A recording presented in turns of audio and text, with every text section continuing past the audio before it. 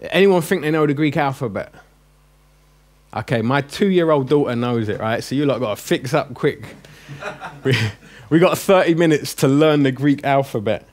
And it should be fun doing this. After we've learned the Greek alphabet, we're going to take a short break. And then we get into some Bible text in the Greek. Now, you might be confused at some of the pronunciations, especially if you did algebra or physics at school.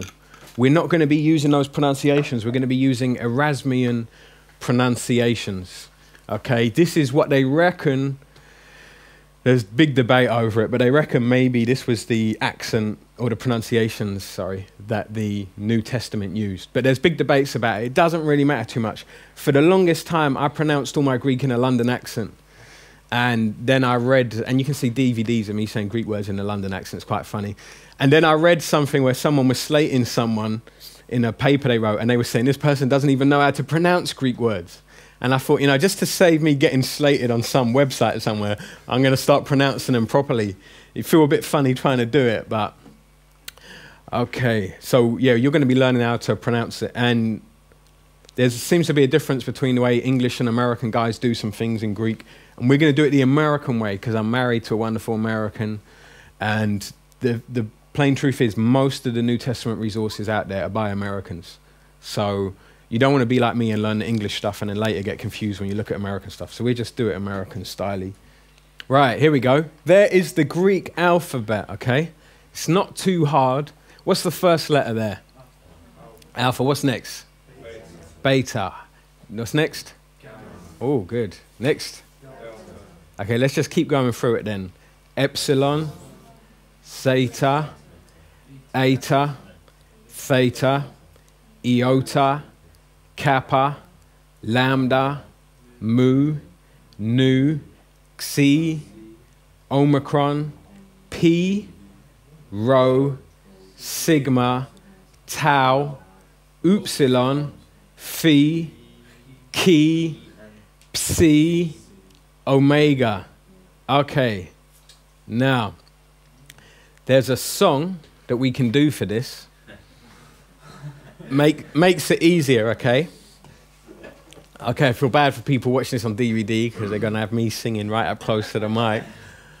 Okay, now as soon as you've got it, join in because I don't want to be left hanging on this one, all right? If you leave me hanging, I'll make you pay later in some of the exercises. All right, so it goes. Alpha, beta, gamma, delta, epsilon, zeta, eta, theta, iota, kappa, lambda, mu, nu, xi, omicron, pi, rho, sigma, tau, upsilon, phi, chi, psi, omega. Nice and easy. We're going to try that one more time, but give it a bit more life, yeah? All right. Alpha, beta, gamma, delta, epsilon, zeta, eta, theta, iota, kappa, lambda, mu, nu, xi, omicron, pi, rho, sigma, tau, upsilon, phi, chi, psi, omega. Great. If you see Jada later, start singing it, she'll join in with you. Okay. Now, one of the reasons why it's good to know the alphabet is because when you look up words in Greek dictionaries, it's alphabetical order. So you need to know where to go to look for the letter, the same way you would in an English dictionary. Now, just check on the pronunciations. Alpha is A as in father. Ah. Okay. Beta is B as in bet. It's a B sound. These are nice and easy, these first few ones. Then gamma is a G as in get, so it's a G. All right? Delta is a D as in dog, so it's a D. So far, these are real easy. Okay, now we've got epsilon, which is the E in met. It's an sound. Okay, and it's epsilon. Now, if you get confused between epsilon and eta, just remember how they're pronounced. Epsilon, it's that sound, okay? And then the eta is pronounced eta as in obey. So that's the difference between epsilon and eta. Right, We missed that one in the middle though, which is zeta, which is the Z in zebra. Okay, now if you find it in the middle of a word like baptizo, you pronounce it with a DZ. So if it's in the middle of a word, like after an iota, it's going to have a DZ, a Z sound. But if it's at the beginning of a word, it's going to have a Z sound. You'll notice that as we pronounce it later, you hear certain words like baptizo. When you read it, it looks like it's baptizo, but you put in that D sound there. Okay. What I should point out is back with the gamma, when you've got two gammas together, it's a frightening thought, isn't it? When you got two gammas together, you pronounce it as in an NG. So you might have seen the word that looks like it's pronounced agelos, meaning angel, or messenger. It's actually pronounced angelos, even though there doesn't look like there's an N sound in there. The two G's together make an NG sound. Okay, eta is an A sound, as in obey. Then we got theta, which is a TH, think. Now this is where it's really important to lose your street habits, okay? I find this so hard. When you're talking about the tribulation, the Greek word is thalipsis. But I dropped my THs when I left school. You know, well, actually in the last 2 years of school when I thought I was big and hard enough to take on the teachers. And I stopped saying my THs. And then when I say Greek, instead of saying thalipsis, I say philipsis. But it sounds common and people are going to diss you and say you don't know what you're talking about. So try and put the TH in there. Then we got iota. Iota is an I as in hit, or as in iota, that I sound. Then K, nice and easy, kappa. K as in keep, it's a K sound. Lambda, harder to learn because it don't look like an L. This lambda is a L as in let. Then we've got mu. Some people pronounce it mu. I'll leave that up to you how you want to say it, mu or mu. And that's an M sound as in met. Okay, so when you see that funny shape there, that's an M. Then we've got this, which is called a nu, which is an N sound. Make sure you don't think it's a V sound. It's an N sound, okay? It's N as in net. It's a N sound, and it's called a nu. Probably one of the hardest ones at the beginning because you get confused. You think it's a V. So when you think it's a V, remember that it's an N. There is no such thing as a V in Greek.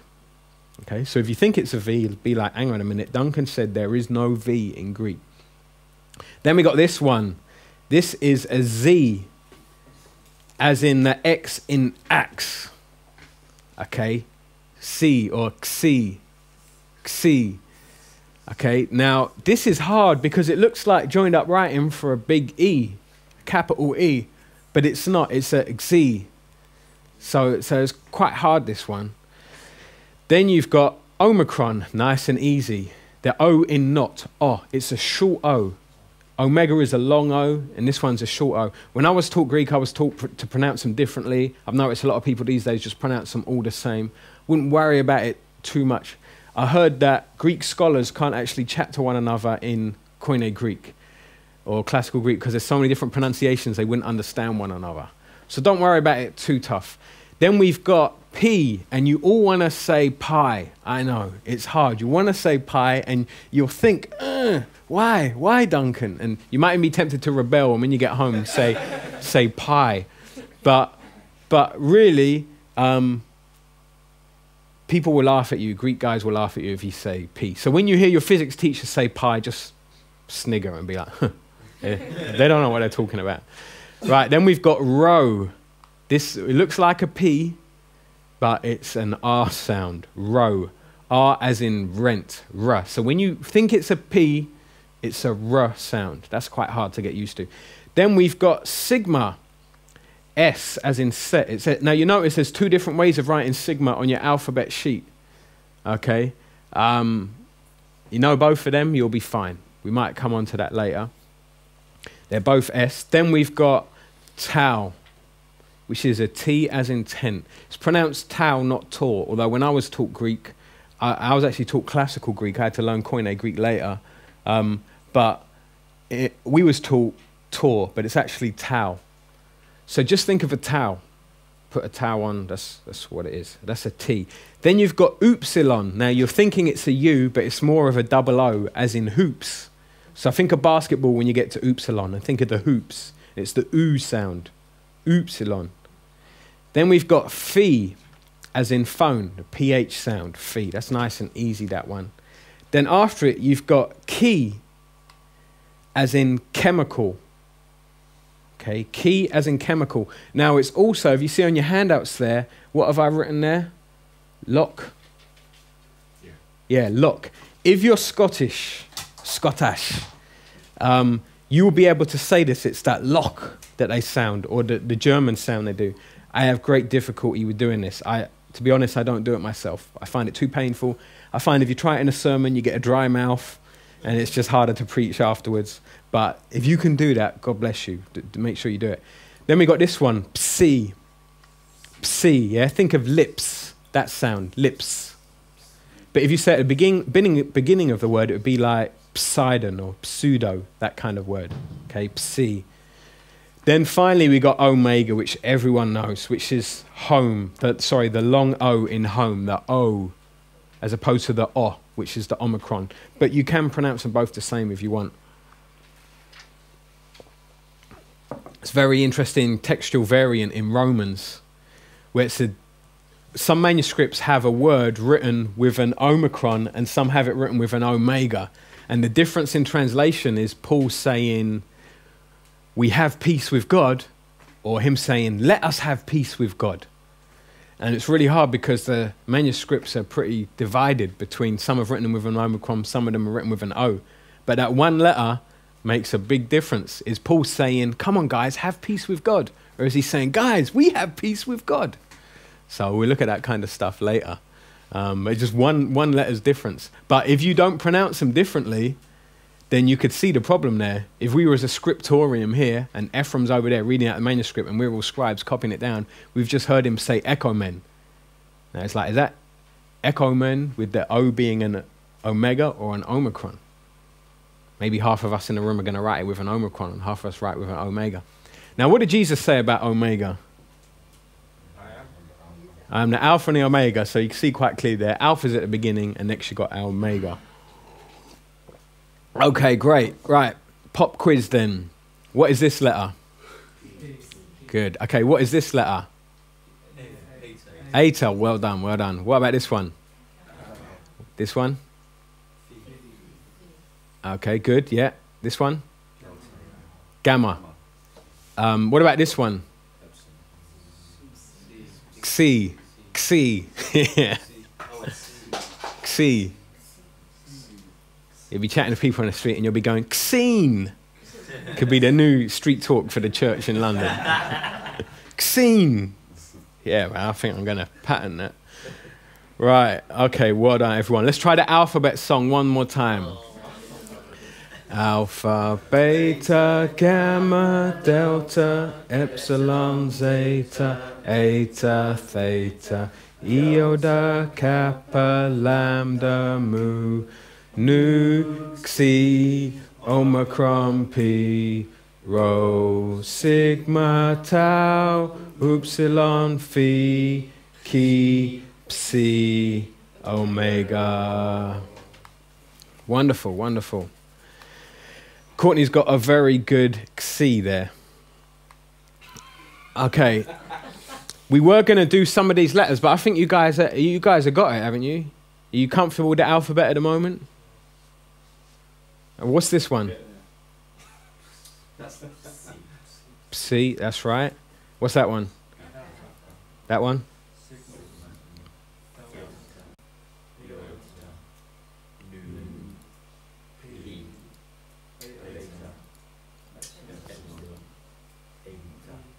Eta.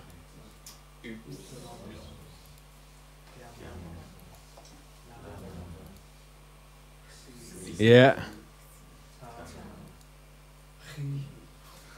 Key, or if you can do that, then do it. It's painful, man.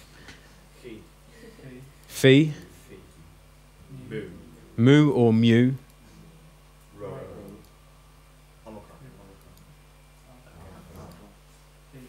Theta. Zeta, which is pronounced as a Z or as a DZ at times, like words like baptizo. Okay, great.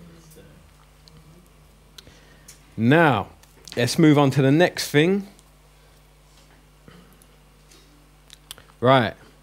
You know what? We're not going to do this exercise because you guys are doing so well. So we're not going to do this one. We're going to save time. And we're going to move on to the next one. We're going to look at diphthongs.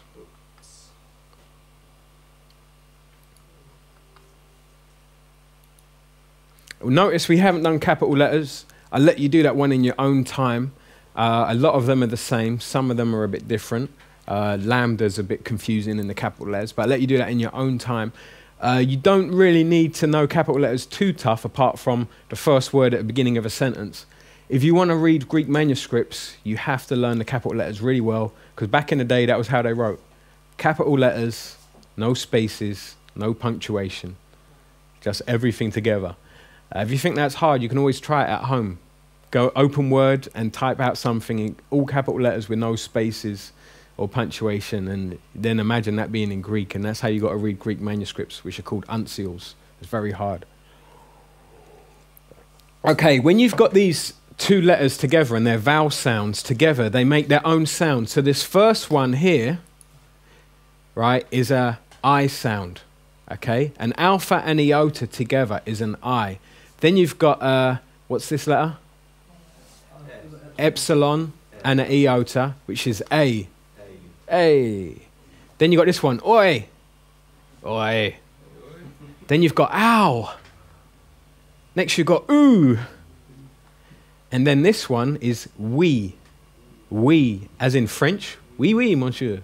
Or as in sweet. Okay, oui. Then you've got you, as in feud. Okay. Right. And in fact, I've even got a nice little computer dude here who will say it. There you go. You. So, there you go. So, everyone pronounce the first one for me. I. Next one. A.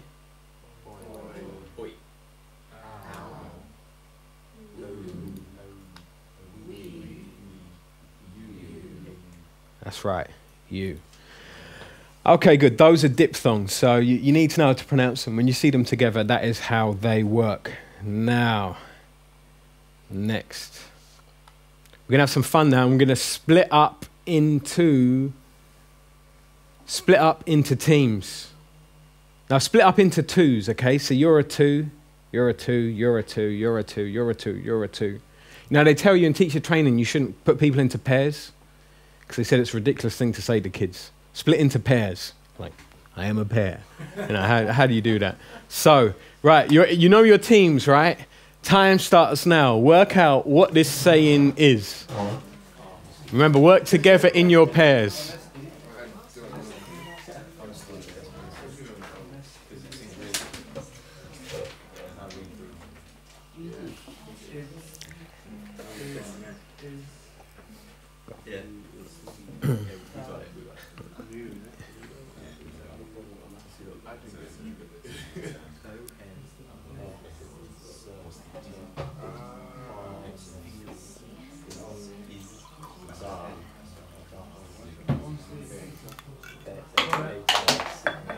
Right, who thinks they got it?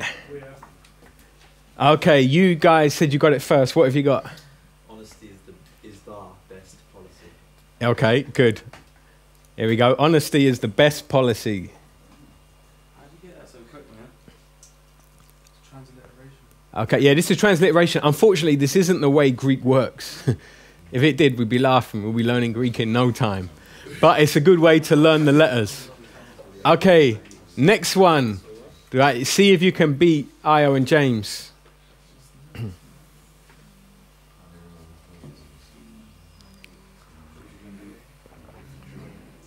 Richard's got the right idea, writing it down.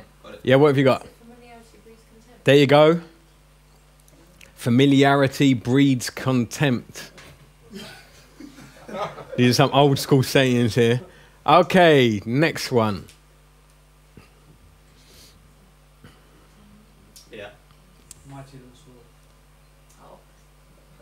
What were you going to say, James? Here we go. The pen is mightier than the sword. Everyone see that? No. All right, what we do, the next one, right? Put your hand up when you got the answer, but don't shout out the answer. You probably won't even know this saying anyway.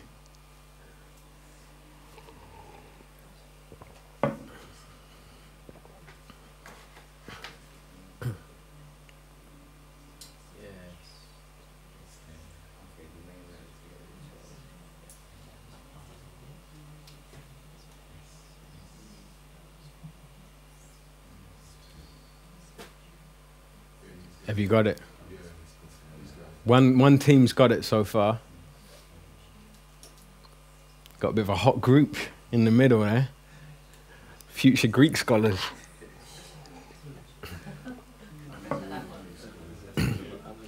Yeah, this is a good one because it's hard to guess it because you probably never heard it before.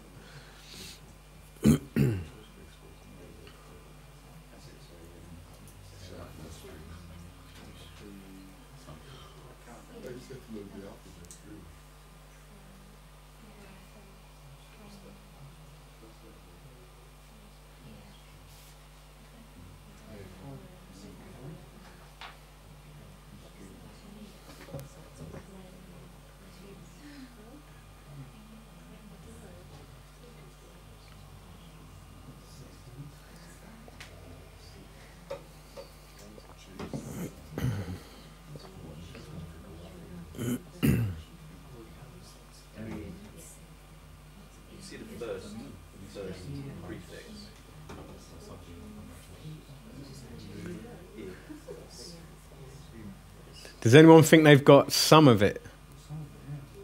What have you guys got? Misfortune. Anyone got the next word? Makes. That's right. Makes foes of friends. Misfortune makes foes of friends. That was a hard one because you can't. Anyone heard that before? Nah, me neither.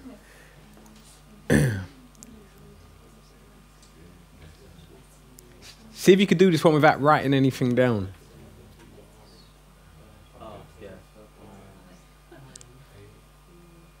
What's the first word? Better. Next word? Is it by or B? Iota. B. B. Alone. Alpha, lambda, omega. Better be alone than in bad company. Better to be alone than in bad company. Right. I'm looking for the quickest answer on this one. Yeah. What is it? A good beginning makes a good ending. There you go. Ending. Now, remember the two gammas together is an NG sound. Okay, so that's right. A good beginning makes a good ending. So that first word, how would you pronounce that? Anger. Anger, that's right. It's not agar, it's anger, because there's two gammas together. Anger is brief. Madness. Yeah. I know you're using these phrases all the time, innit? All the time on road. What about this one? Just say that to someone else. Say, bruv, anger is brief madness. Great grief's a mute. Great grief's a mute. Had you heard that one before? Well done then. Well, because that's a hard one because you're thinking it can't mean that. But it does. Right. This is a good one. Keep the faith. Keep the faith.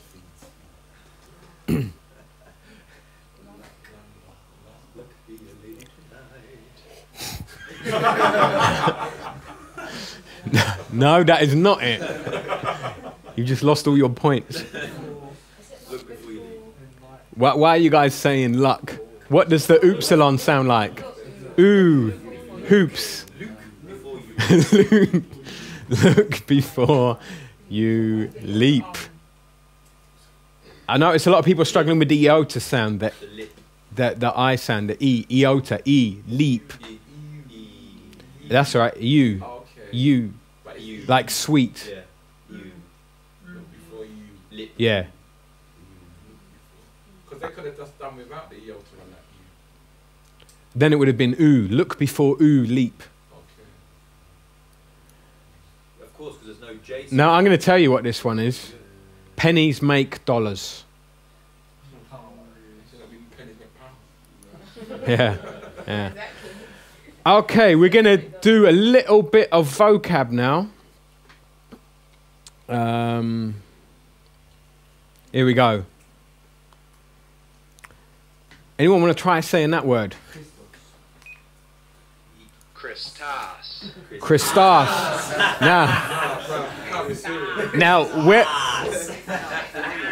Now where is the accent? Yeah. The accent is on the Omicron, so you say Christos. Yes? Not task. Christos. So that little dash is accent. That's an accent. Oh, okay. Yeah. Now don't worry about the different kinds of accents. Just know when you see an accent, you emphasize that word. So it's Christos. Everyone say it? Christos. But it sounds much Great. better when you say it, bro, than when Okay, well, we'll mute our friend then. That's a rogue. Okay, now, what does it mean? What does it mean? Christ, there you go. Congratulations. All right, this word, someone pronounce it. Kai. And what does it mean? It means and or even. Okay, you're going to find this word all over the shop, so you need to know this word, and or even. Now, ego. Now, have you noticed ego? Ego, because there's an accent on the omega. Now, look at the E. You see, it's got what's called a breathing mark. Now, it's pointing to the left, which means you don't pronounce a rough breathing. Have you noticed there's no H in the alphabet so far? Now, if that breathing mark was pointing the other way, it would mean there's an H, and it would be hego. But because it's facing left, it's showing us don't do a rough breathing on it. So it's ego. That'll make more sense when we come to one that does pronounce an H, and then you'll be like, okay. So what does ego mean? Well, yeah, that's where it comes from. That's where Freud's whole thing comes from. It means I. I. Okay.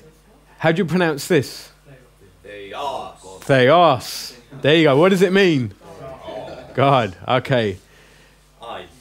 A lot of people think it means I. No. Sorry, it's a bad joke. What's it? How do you pronounce this word? Anthropos. Yeah, that's right. Man. Anthropology. Study of man. Okay, what about this word? That's right. Amen. Amen. The accent is on the eta. Amen. What does amen mean? Truly, verily. Jesus says it. Amen. Amen. There's one translation that says amen, which says amen, amen, I say to you. Which is hard for people to understand, but it's Jesus saying, truly, truly, I say to you, or verily. On the end. Okay, what about this one?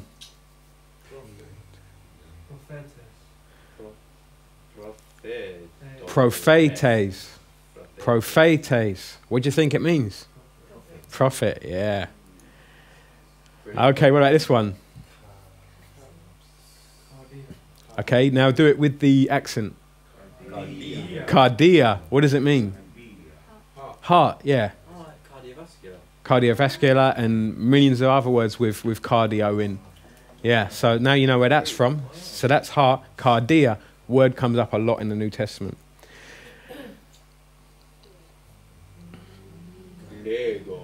Lego. Sorry, how did I say it? I should say Lego. Yeah. You get confused with you think of your childhood and playing with Lego, but it's Lego. Okay, that means I say. I say. Not as in I say, but as in I say to someone, or I am saying. Okay, very close, but take out the Angela thing and you've got, yeah, angelos. That's right, angelos. What does it mean? Angel, that's right, angel or messenger, which is what's used in the address to the 7 churches in Revelation. Okay, right. So, now looking at that list, which one is God? Okay, let's pronounce it correctly. Theos. Congratulations. What's the word for truly and verily? Amen. Well done. That's a moon, Richard. Okay, what about angel? Angelos. M. That's right. An M that's been squashed. I. Less like a U. Ego. Ego. And or even. Kai. Kai. Kai. It's the word for and or even. It also has other meanings as well. It's a pretty big word. Heart. Cardia. Well done. And man.